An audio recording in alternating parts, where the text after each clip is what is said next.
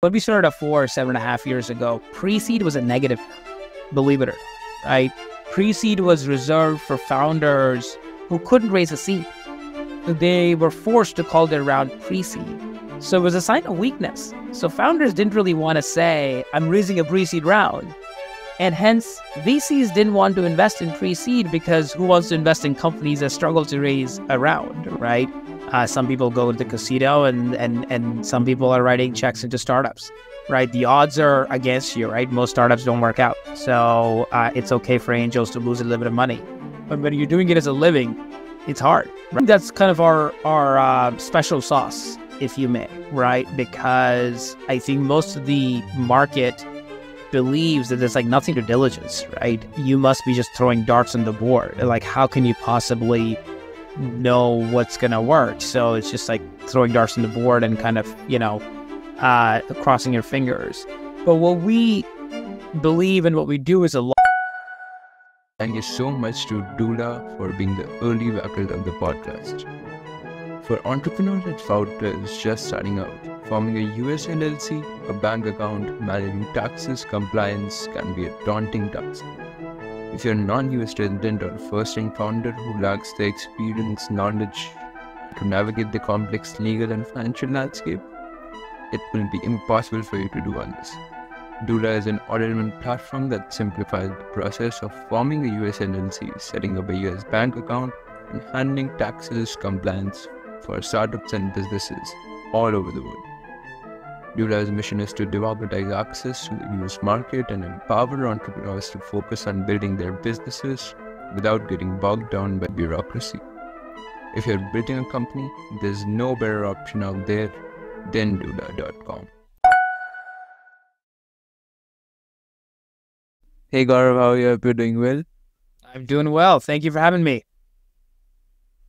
Yeah, it's an honor. I've been eyeing this one for a very, very long time. So I think if we just get into it, so who is Gaurav? Who are you? Let's see. I grew up in India, in a city called Dehradun. Unfortunately, I was not as mature as you are at your age. So I had to make many mistakes on the way to figure out what I really wanted to be. But grew up in Dehradun. Family moved to Toronto when I was in high school. I was about 15. And finished high school, did software engineering at University of Waterloo. Thought I was wanted to be a coder. Realized pretty quickly I was not very good at it. So decided to kind of go into more of the business side of things. Started a company that was venture backed, so that raised multiple rounds of funding, which was my first exposure to venture. I learned what venture was all about and what VCs did. That was kind of interesting.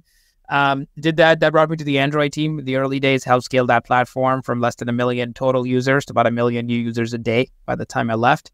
And went to business school, and then I've been in venture since then. So it's been 12 years now. I've been backing founders that have a dream and an idea, and I try to play a very small role in helping them make it a business. Obviously, we give them capital, but also, more importantly, kind of helping them figure out how to get their business off the ground. Started this fund with my friend about 7.5 years ago, and it's called Afore. It's a pre-seed fund. Our typical check size is anywhere between $1 to $2 million, right at the idea stage, and then help them make it a business. Step back a little bit. Before you were the product manager for Android and different things like that. Your first company, how did pre-seed look like for you? It was not called pre-seed, but it essentially was pre-seed. We raised $600,000 in summer of 2008. It's largely from angel investors, a small fund. But, we were just coming out of undergrad, had no real attraction. It was really an idea and a dream. And somebody was kind enough to give us $600,000 to get us in business. And then we raised a Series A, a few $1 million, and kind of off the races from there. And part of the reason to start Afore is, there is a gap in that funding market. There's lots and lots of money once your business is doing well, right? Once it's revenue, ARR, it's got traction, it's got product market fit, lots of people are going to chase you. But not many people that are institutional in nature, right? Not just angel investors, but like true funds that will write meaningful checks at that early stage. Those are still few and far between, and that's kind of where we come in, which was a problem for us when we started the company that I started. There were no pre-seed funds, so it's really hard to get funds to back us, so we had to find some angels. Why do you think are angels comfortable at pre everything quote unquote stage, whereas institutional are not? There's a few reasons. Angels are usually writing small checks, right? So it's kind of like almost think of gambling money, right? Some people go to the casino and some people are writing checks into startups, right? The odds are against you, right? Most startups don't work out. So it's okay for angels to lose a little bit of money. But when you're doing it as a living, it's hard, right? Because you need to be writing bigger checks. You need to spend a lot of time with them. And it's just not the most, from a amount of dollars you can make, probably not the most attractive part of the market, to be honest. We think it's the most fun part of the market. But I think if you're looking to deploy lots and lots of capital, you got to be investing later stage when the companies can absorb it, right? Because companies can't absorb a lot of capital at this early stage. And it's a lot of work, right, to get these companies off the ground. So it's like the inverse of like the opposite, right? It's like, can't deploy a lot of money, but you got to do a lot of work. So angels are up for it, but a lot of funds are not. But I'm curious why though, because doesn't the power law help them out, help the institutional audience? It's a combo of like power law, but also how much of the company do you own and how much money you put to work, right? So the power law is true, but it becomes a little bit more clear which companies are going to be those outliers by Series A and Series B, right? The power law still exists there. Of course, your cash is not going to be as high, but if your pick rate should be higher, right? Because the companies are a little bit more clear. You're not going to invest in a lot of the duds. So I think it's like sort of the sweet spot, right? In some ways, if you're looking to deploy a lot of capital, you want to be waiting a little bit than going in too early. I think if you're looking to optimize cash, you obviously want to be as early as possible, but that's not always the incentive. What really changes from pre-everything to Series A from what you have seen? Yeah, I think the product's in market, right? Customers are using it. There's some revenue traction, commercial signals flowing to the business. So, as an investor, you can call and talk to customers, understand why they bought the product, why they use it, who else did they consider, how much they're willing to pay for it. Some of those things become a little bit more clear. The market pull becomes a little bit more clear versus at our stage. It's less clear. Obviously, we do a lot of work and diligence to build that confidence, but the data is not quite there. This is one thing about Afore, rather than all the pre-seed funds or the pre-seed fund managers I've had on. You guys have nothing to invest off of from what the outer world sees, where others do put a barrier as to what the minimum requirements are. You guys have nothing. It's like you're giving away money. But what does the process for you guys really look for? Seeing at pre-everything. And I think that's kind of our special sauce, if you may, right? Because I think most of the market believes that there's like nothing to diligence, right? You must be just throwing darts on the board. Like, how can you possibly know what's going to work? So it's just like throwing darts on the board and kind of, crossing your fingers. But what we believe and what we do is a lot of diligence, right? We have a lot of confidence when we invest in these companies that they'll at least get to product market fit and then some, right? It's hard to know, honestly, which companies will be like independent, big companies, public companies. That at our stage is not as clear, I'll admit. And even to the founders is not clear, right? Because when you look at the seed deck of Uber, right, to use a famous company back in the day, and it's public information, they talked about the market size to be $4.2 billion, right? The total market for their business was $4.2 billion. And usually founders exaggerate. So they probably thought the market was like $2 billion. And best companies get 5, 10, 15% market share in their markets, right? Most companies. So like you think of the revenue potential of that company, wasn't that much, according to the founders, not according to the investors, according to the founders. Uber today does tens of billions in revenue, right? And it's not because the founders were conservative. It's anything but the founders themselves don't quite know exactly how big this can be. But what we try to really diligence is the short term, right? We have a lot of clarity on the short term on how this company goes from,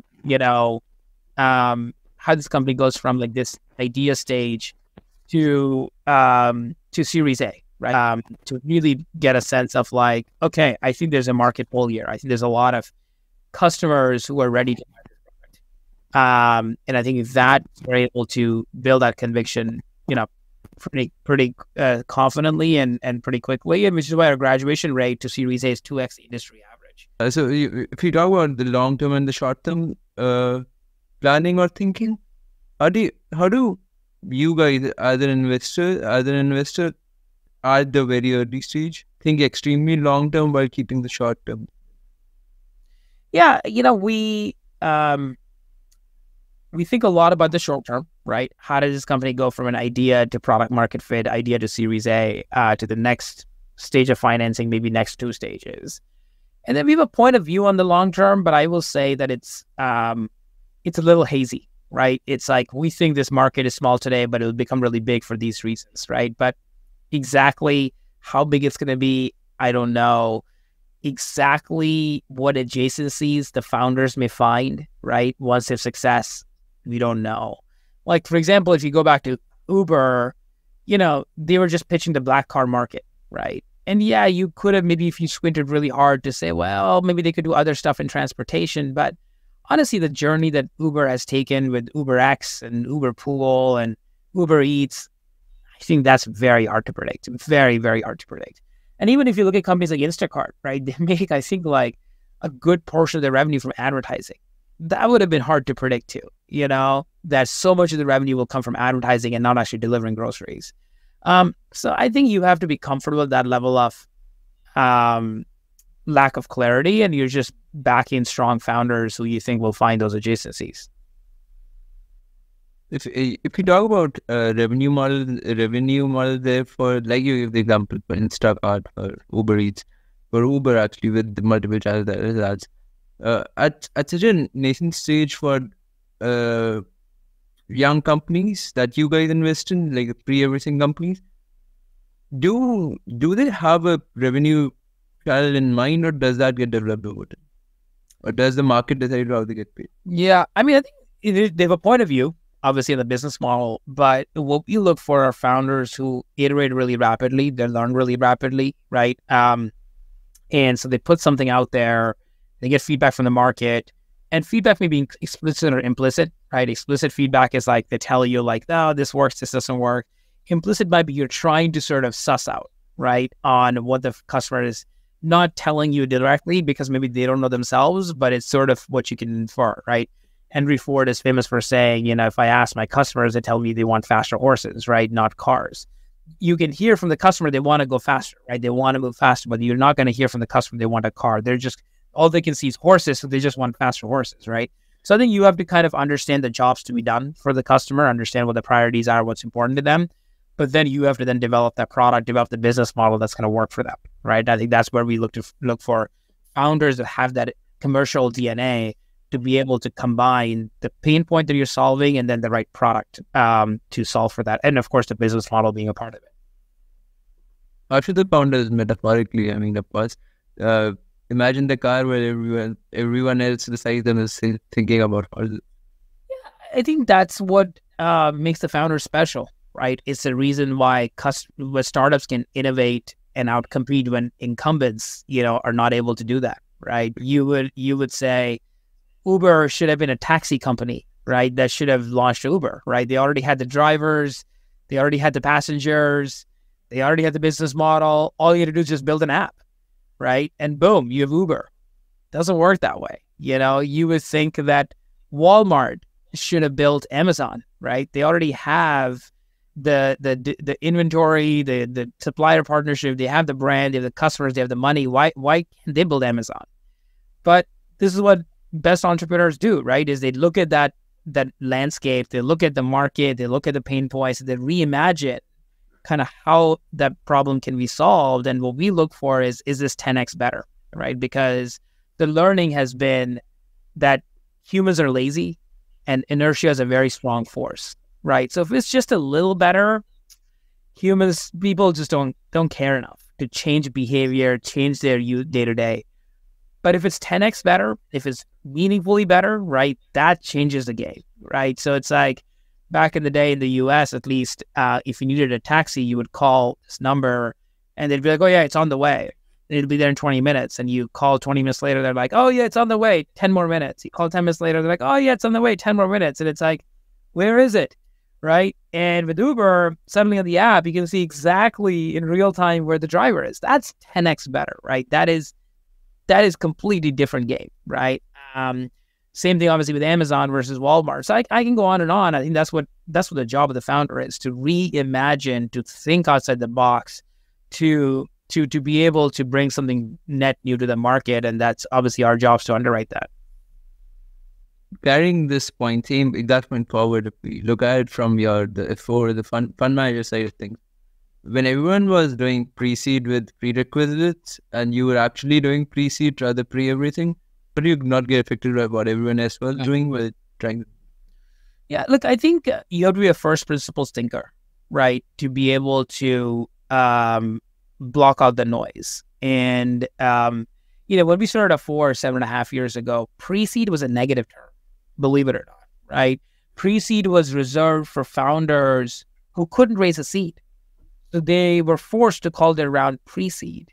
So it was a sign of weakness. So founders didn't really want to say, I'm raising a pre-seed round. And hence, VCs didn't want to invest in pre-seed because who wants to invest in companies that struggle to raise a round, right? And hence, LPs who invest in our funds were not interested in pre-seed funds.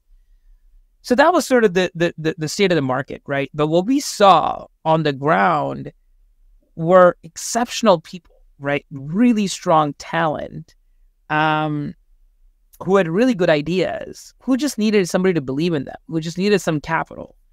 And we saw lots of success stories, right? We saw, Uber raised $1 million, $1.5 million when they got started. Amazon Jeff Bezos talks about how he collected 50K checks, right? First $1 million for Amazon at $5 million post money, right? And tons and tons of stories like that, where the best companies all start off with $1 to $2 million, right? That's always the case across vast majority of the best companies. So we knew from a first principles perspective, the opportunity was there.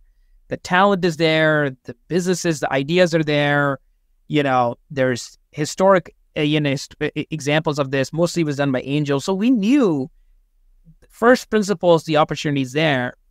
The market doesn't believe in it. Market disagrees with us. That's fine. We're gonna go power through. It's sort of what people call contrarian thinking, and sometimes, right? So it's a contrarian bet. Sometimes it doesn't work. Sometimes it works. But I think that is the job of an entrepreneur, is to bring something to the market that is net new, right? And look, if it always worked, then it's not really risky, right? Then it'd be easy. Everybody would do it, right? So I think it's actually a good thing that doesn't always work, as it creates some level of risk in that. And I think that creates a certain kind of upside, right, for people that do it, which makes it worthwhile. So that's kind of how the ecosystem works.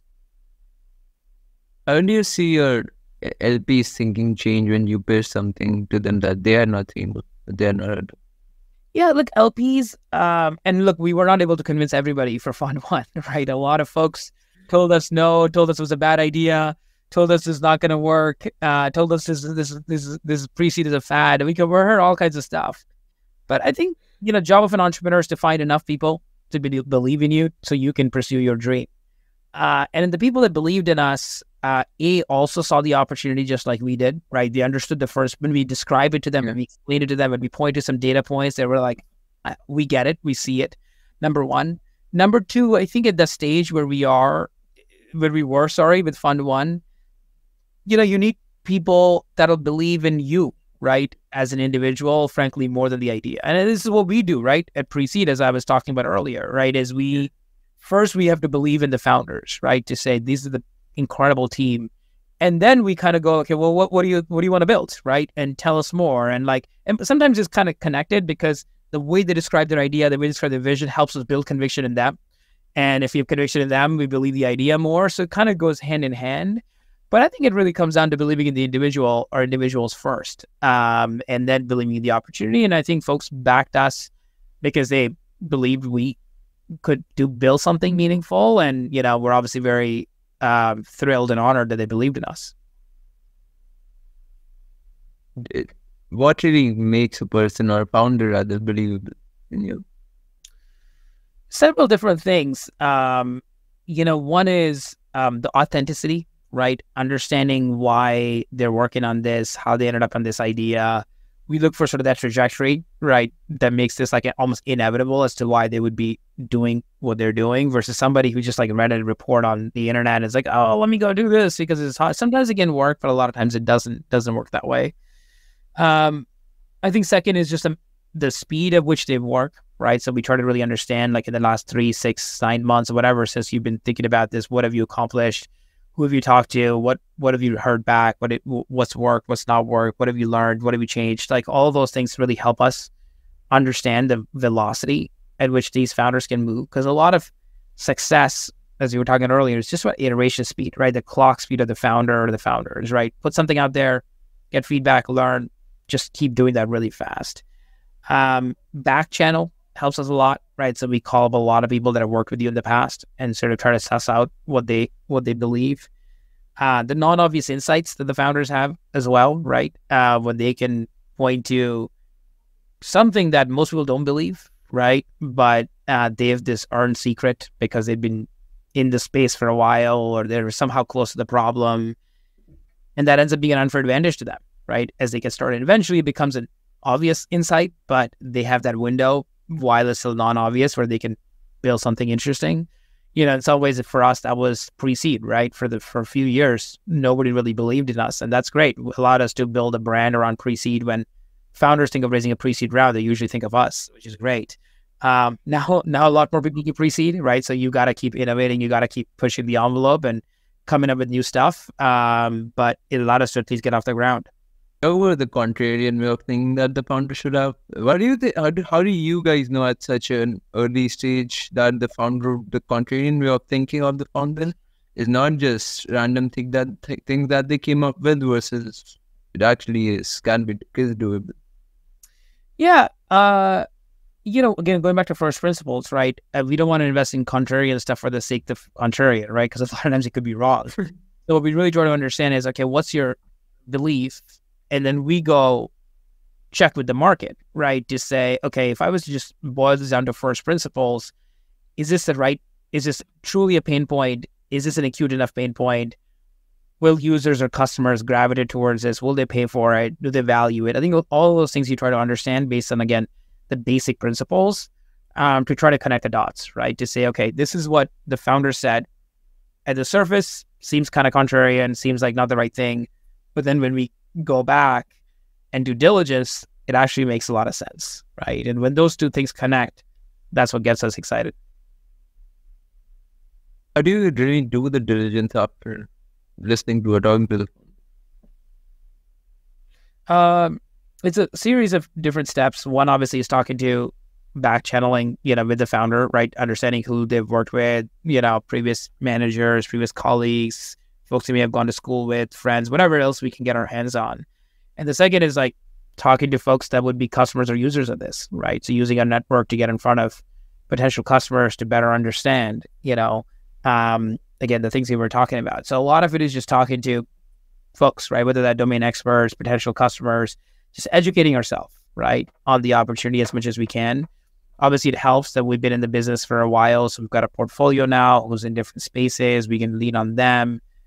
We see a lot, right, in terms of different ideas, different companies. So we just kind of build more of a muscle memory on like where interesting pockets of opportunity would be, what has been tried before, what has worked, what doesn't work. So I think it's a combination of different things. There's no one silver bullet per se, but across, if you triangulate, I think we can get a pretty good sense. When investing at such an early stage, when practically there is nothing on the table, how much of what you guys look at is past experience versus just what the founder is as in that moment? Because I should think like the persona of somebody who's had past failures, especially in startups, is actually a feature, not a bug. Because look, we all make first-timer mistakes, right? The best people like learn, right, from their mistakes. They learn from doing, and they learn from their experience. And I think when you have tried building a company, you've made a lot of mistakes. The first time mistakes you learn. And I actually think the second time or the third time you're doing it, you're just not going to make those mistakes. You're going to make new mistakes, but hopefully not the same mistakes. And I think that just gives an unfair advantage. But what's also nice about folks that haven't had a lot of success in the past in their startup life is they're still hungry, right? They're still hungry. They're still keen to prove themselves, have a chip on their shoulder. So you're kind of matching somebody who's got experience with hunger. And that's a pretty potent mix. So we actually like that, right? Not everybody fits that bill. But many founders we've invested in have tried something in college, high school, maybe had a startup before, didn't work out, acqui-hired, and then now just want to go back, want to prove that they can do it. And they've learned a lot, and they're smarter on how to hire better, how to fundraise better, where to spend money, what to focus on, how to prioritize. They've just learned so many things. So I actually think it's a really, really good sign when folks have had that level of experience. Well, I think in the whole startup VC community is hunger prioritized so much. Because shit's hard, man. You gotta. There's a lot of people that want opportunity, but very few people that are willing to go for it. I think most people in life want life to come to them, right? And they want to be a passenger, not a driver. And I think you've got to be a driver in life if you want to do something special and something big. I think if you want just a nice, comfortable life, get a job, make money, nothing wrong with that. Not judging, right? That's absolutely a totally fine thing to do. But I think if you want to buck the trend and create jobs, build companies, build value, I just don't think you can be a passenger. I think you got to be a driver. You got to fight. You got to hustle. You got to go for it, right? You got to grab it. And for that, you need hunger. And the thing is, it's hard. And you're going to have lots of failure along the way. And I think if you give up once, the first time you hit some roadblock, you're not hungry enough. I think you need that. That's why I use that as a metaphor, obviously. You need that level of, I'll do anything for this. Because it's freaking hard. It is freaking hard, and odds are against you. And if you don't have that hunger, you're not going to make it. Does it come naturally or? Yeah, it's a good question. Obviously, I don't know the exact answer to that. My guess is it's a combo, right? I think you have to have ambition, right, in life, right? Which probably is, some of that is a lot of it is probably nature, not nurture. I think it's probably hard to learn how to be ambitious.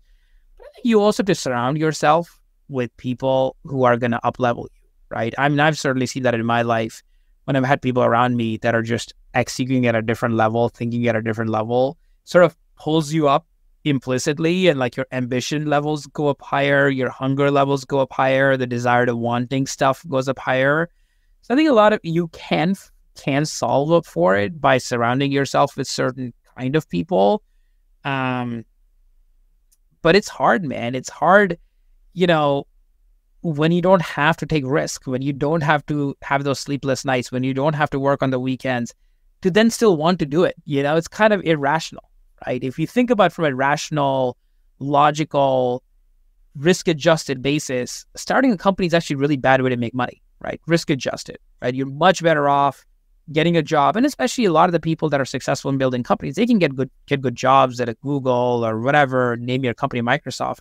So for them to give up the opportunity cost, it's irrational, right? It's stupid, right? In a way to do that. So you have to really want it to still want to do it, right? And I think I think some of that has to be just innate, right? It's maybe something in childhood, maybe what you saw with your parents. But I do think if you hang out with the right kind of folks, that can also change you slowly but surely. I think one last question that I'd like to end with, this has been incredible. I've been into startups and VC since I was 11. What do you think is one fact that would blow 11-year-old me mind?